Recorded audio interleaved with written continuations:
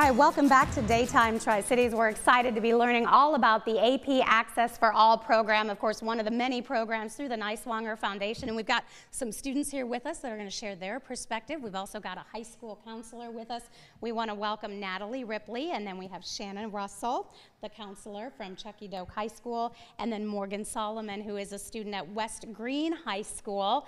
And let's start with you. First of all, as a counselor, what's it like to have these programs and have access to these programs? It's a great opportunity for our students. It gives them classes that we may not be able to offer. With county schools especially, we can't offer classes every class period, and it gives flexibility to our students. So if they want classes they want to take, but then they've got the AP, we have flexibility with scheduling, and it gives a rigor to the students of if they want to take more challenging classes.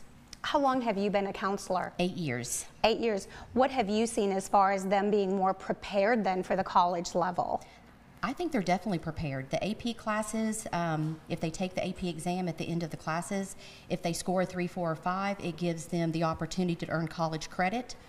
So they're getting a high school credit and a college credit, and I think it prepares them for post-secondary education, and I think the colleges and universities see that. Yeah, that's wonderful. And Natalie, I know this is your counselor, so you're here with your counselor today. You've taken several AP classes.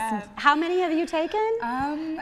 Like have you about 10, 7, somewhere around there. Wow. Too many for me. And I have heard, of course, she doesn't want to brag, but I have heard you've done extremely well. What has it been like to have access to those classes? I've really enjoyed it. I enjoyed the self-pacing aspect of it, in addition to being able to explore topics that I enjoy more in depth, whether that be historical topics or I'm in art history right now, and that's been really exciting to dive into.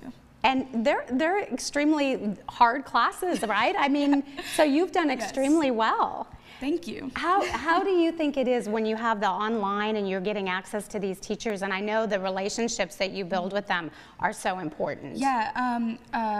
The software that we use typically is Canvas, and they submit a lot of submission comments, and it's a lot of feedback back and forth that way, which I've really appreciated, and it's helped me grow as a student, I think. That is wonderful. And then we also have a freshman in high school, and you're taking a couple of the AP classes. Tell me about what you're involved in. So I am currently taking AP Human Geography and AP Psychology, and while they are challenging, I feel that these classes will help me in the long run. Yeah. Yeah, because while they are challenging, they will help develop my skills in the long run. Yeah. Absolutely. And you know what? I have a student that just went through that AP Human Geography, and they loved it. And to be able to learn on that level, and of course helping you guys out, wonderful. And I know as a counselor, that's exciting to see. Absolutely. Absolutely. I like the success that our students are having with AP. Yeah, so blessed to have programs like this available in all the different high schools throughout the state. Thank you guys both so much for joining us. Thank you for being here. To learn more about the AP Access program, you can always visit the website. That's niswongerfoundation.org.